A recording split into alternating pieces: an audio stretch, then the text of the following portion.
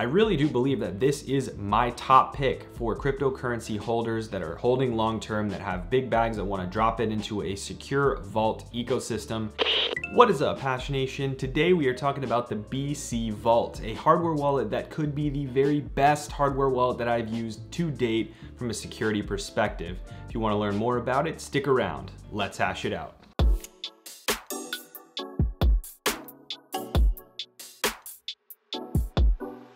So like I said in the intro, guys, today we're talking about the BC Vault, a really cool new hardware wallet that I'm excited to share with you. Now, the folks over at BC Vault were kind enough to share a review unit with me so I could play around with it, learn more about how the device works, and dig into the technical details so I could share that with you. But for full transparency, I was not paid for this review, and they didn't give me any guidance on what I should include in this review, just to get that out of the way right up front.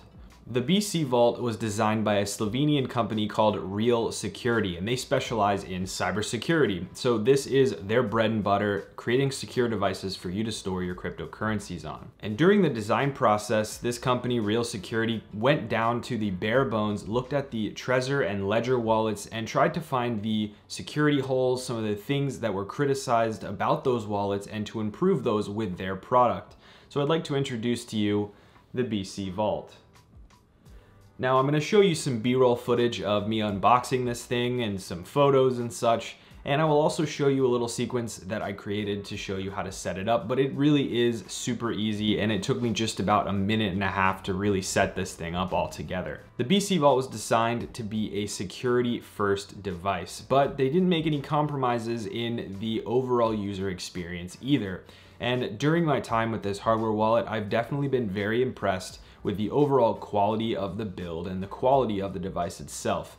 It does feel a little bit plasticky and a little bit light, but at the same time, it's meant to store your cryptocurrencies, not get run over by a vehicle. So let's dive into more of the specifics on the hardware wallet itself and the security features that are in the device as well. But really quickly, right before we jump into that, I wanted to tell you to stick around to the end of this video because I will be announcing a really cool giveaway at the very end that might have something to do with BC Vaults, so stick around for that. Now, the BC Vault has a really nice matte plastic finish to it. It's not gonna slip and slide out of your hands when you're using it. It's in a horizontal layout with a 2.42-inch OLED display.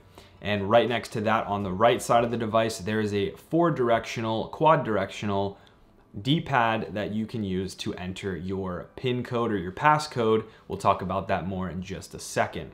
And then if you move over to the left side of the device, the left edge of the device, you have a small micro SD port with a 1 GB SD card already inside.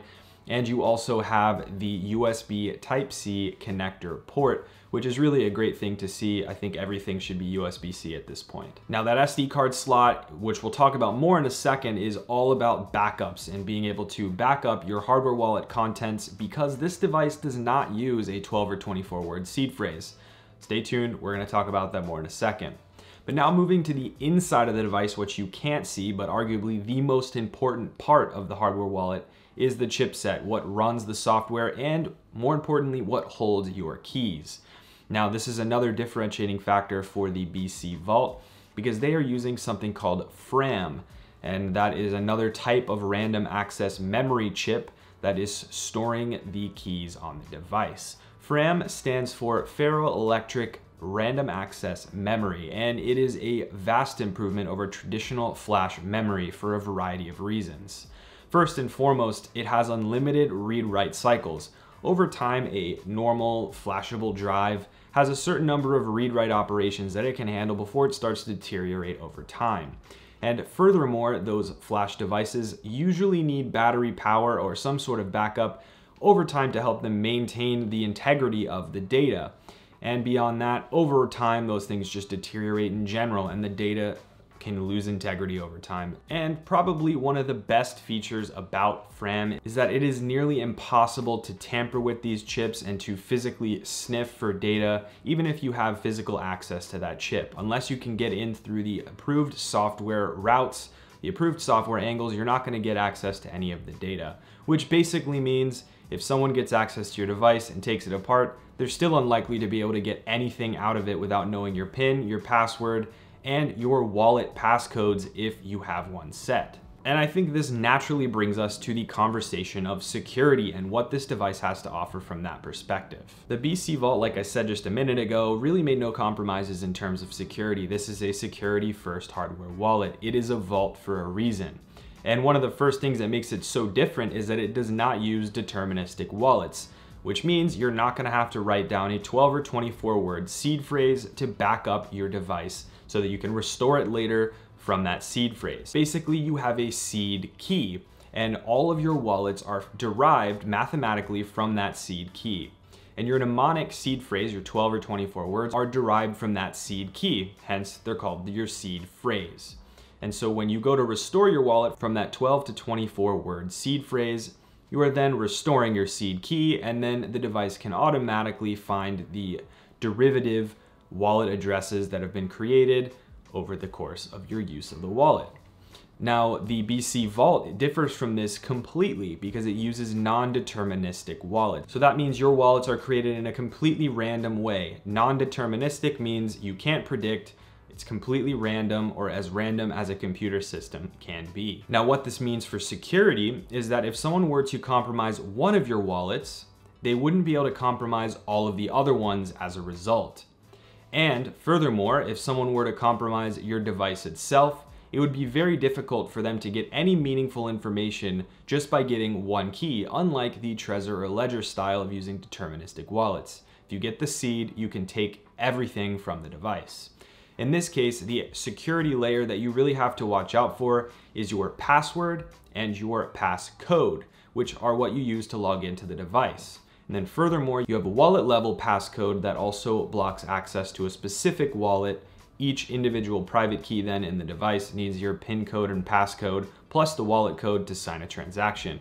So you have 3 layers of defense right before you can do anything. So during setup, I'll show you a quick video of this here. You actually use the accelerometer on the inside of the device to randomly shake and rattle and shimmy your device to create this random pattern on the screen. That's basically collecting input data from that shaking. Everyone's shakes and rattles are going to be different, and that's one of the ways that they achieve non-determinism and randomness to create your wallet.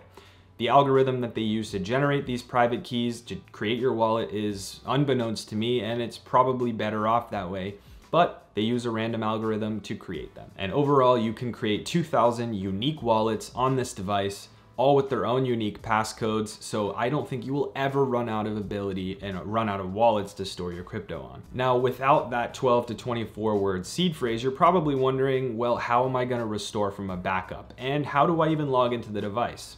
Well, first and foremost, that password that you create is a normal typed password like you would get for a normal website. So I recommend you do something with a special character, an uppercase letter, and maybe words that are not in an English or other standard language dictionary. And that is to log in on the computer side, on the desktop app. Then to log in on the device, you're also gonna set up a pattern. And that pattern is a certain combination of up, down, side to side, whatever you're looking for on that D-pad. So you're gonna have to enter your password on the computer screen, then your pattern on the device that unlocks it. Then if you want to issue a transaction or go into a wallet, you're going to have to enter another pattern that you set for that wallet. And that is the extra layers of security that they've entered to access your device. Now, to back up and restore, that's where that SD card comes in. So what happens is when you initiate a backup from the desktop app, you can upload an encrypted backup file to that 1 GB SD card, take that out of the device and put it in a safe so that if your device is ever damaged, destroyed, what have you, you can get a new one and restore from that backup. However, keep this in mind, you need to know your original password and your original passcode to use any of these features. So that means if you restore from a backup using the SD card, you will have to know your password and your PIN from before so that you don't get locked out of the device. So I recommend keep that password and your PIN code pattern on an encrypted file, throw it on a flash drive, put that in your safe along with the SD card for your backup, and then don't worry about it. Of course, SD cards can fail, so I would also recommend maybe picking up another $2 1 GB SD card, micro SD, and having a backup of your backup just for safekeeping. Now, the folks behind BC Vault are so confident in the security of their device that they have shipped every single wallet with a private key that actually has a little bit over 1 BTC now. So they said if you can break the encryption, you can break the wallet, you can break our algorithms to protect you, then that BTC is all yours. When you first boot up your device, you can see actually that BTC wallet sitting in there, and it's basically tempting you to try and attack the wallet, but I think they're very confident you won't do it. And just from security alone, in my opinion, after using it for a while and reading more about it and understanding the device from a technical perspective, I really do believe that this is my top pick for cryptocurrency holders that are holding long-term, that have big bags, that want to drop it into a secure vault ecosystem, and they're not going to be carrying this around with them every single day and using this on the fly to do trading. If you want to store long-term, I think BC Vault is a really great option for you. Now, of course, people are always wondering about this, so let's briefly discuss coin support. The BC Vault hardware wallet supports 25 plus cryptocurrencies, and more have been continuing to come. So I will show you a list here on the screen of all the coins that are currently supported on the device, but just to let you know, ERC20 tokens are supported, as well as custom ERC20 tokens. So if you're a developer and you want to create your own cryptocurrency and add hardware wallet support, you can always store those on your BC Vault as well. All you need is the contract address and some of the metadata from your contract. The software on both the desktop and on the device itself are really easy to use, super clean.